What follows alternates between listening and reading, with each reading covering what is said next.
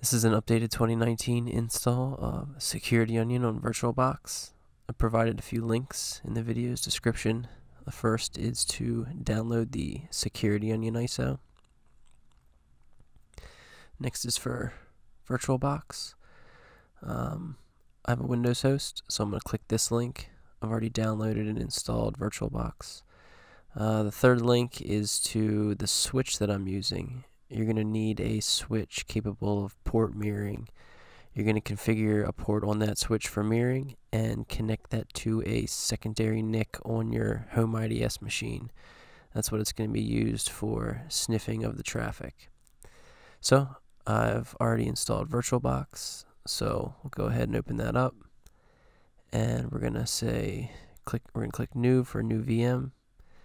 We're going to say Home IDS is the name, and we'll change the type to Linux. We'll keep that at Ubuntu 64-bit and say Next. I'll give it 16 gigs of memory.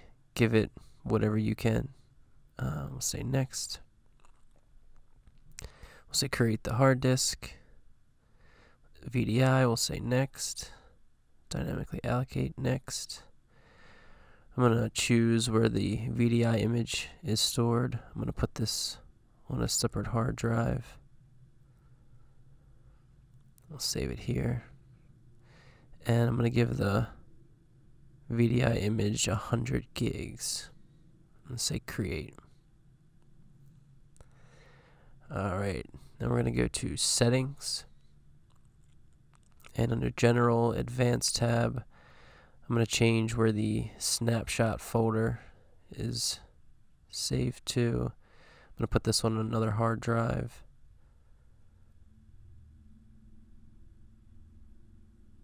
And select folder for snapshots. I'm going to go to System. And boot order, I'm going to unselect floppy and demote that. Under processor, I'm going to give this 4 virtual cores. Give it as many as you can. Under display, I'm going to crank the video memory. Storage, I'm going to click the disk empty icon and click the disk icon on the right. Choose virtual optical disk file. And this is going to be the SecOnion ISO that we downloaded earlier. We'll say open. Then we're going to go to network. Adapter 1, we're going to change this mode from NAT to bridged. And this is going to be the adapter that's connected to your internal network. We're going to expand this. We'll click advanced. We're not going to change anything here. But when we go to adapter 2 and enable that, we'll change the adapter type to bridged, and the adapter that we're going to select is the secondary NIC that's connected to that switch with port mirroring, or the port that's configured for mirroring. We're going to change the promiscuous mode to allow all, and that's it. We're going to say OK, and we'll say start. The VM will boot, and once it's booted, we'll go ahead and double click install SecOnion. You're welcome. We'll say English, continue.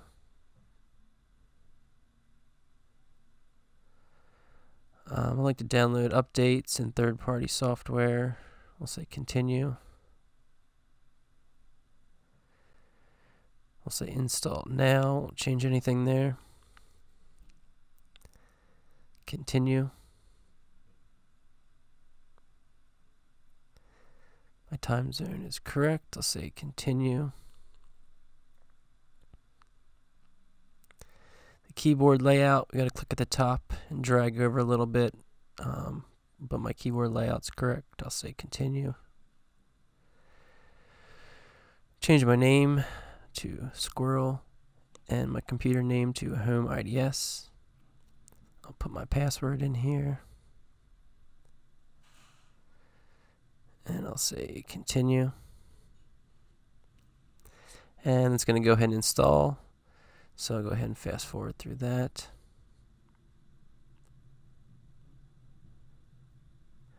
Alright, everything's installed. We're going to say restart now.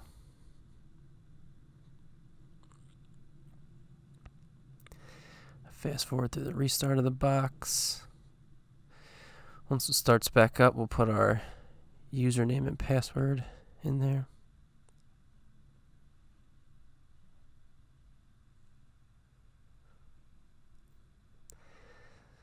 Alright, then we're going to double click on Setup.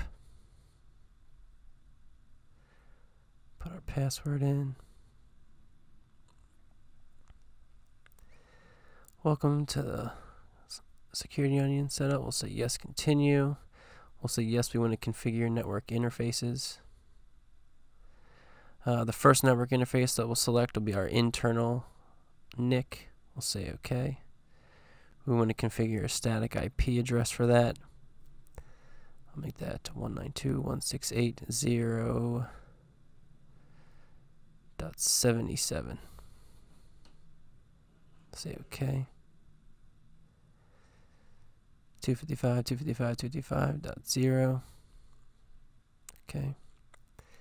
Gateway is 192.168.0.1. Okay. DNS 192.168.0.1.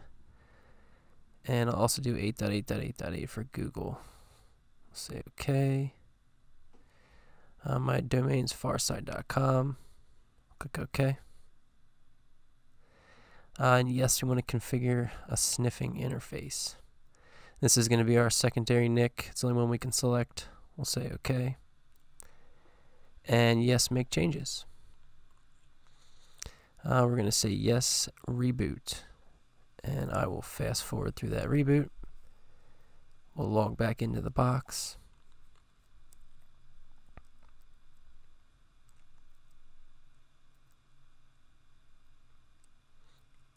Alright, we're going to have to click Setup, double click Setup again, and we'll log into that. We'll say yes, continue,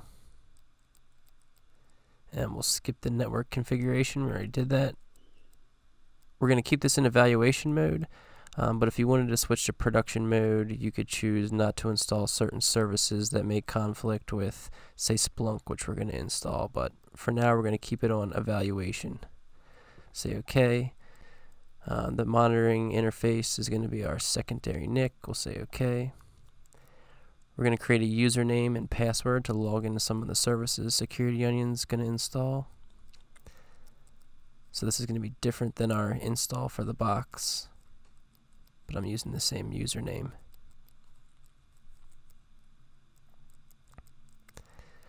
We'll say yes. Proceed with changes. I'll fast forward through this install again.